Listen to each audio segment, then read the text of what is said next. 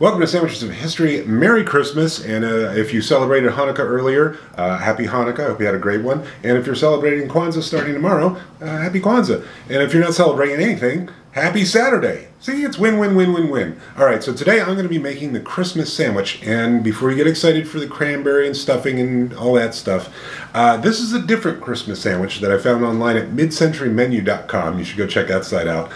It's from 1972's Consumer's Power, which I'm not sure if that's a cookbook or a pamphlet or what. I couldn't even find a cover for it, which is why you didn't see it spin up here. It's interesting. Nothing says Christmas like ground up bologna. Yes, it's ground up bologna. We add to that sharp cheddar cheese, grated onion, sweet pickle relish, salad dressing, I'm using Miracle Whip, and ketchup.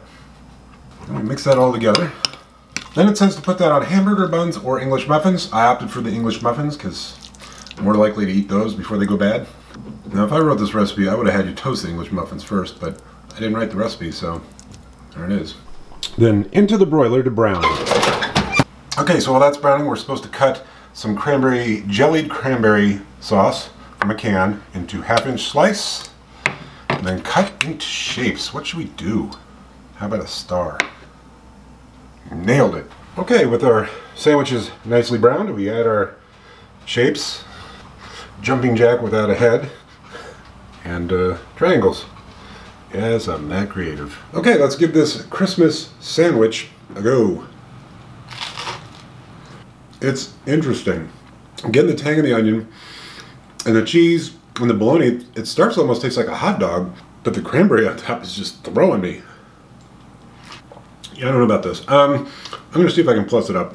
I'm going to add a little bit of curry powder, because I think that might play nice with all the ingredients in there.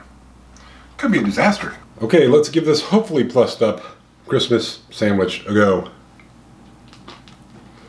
That actually worked. It's working really well with the ketchup and the bologna and the onion and the cheese.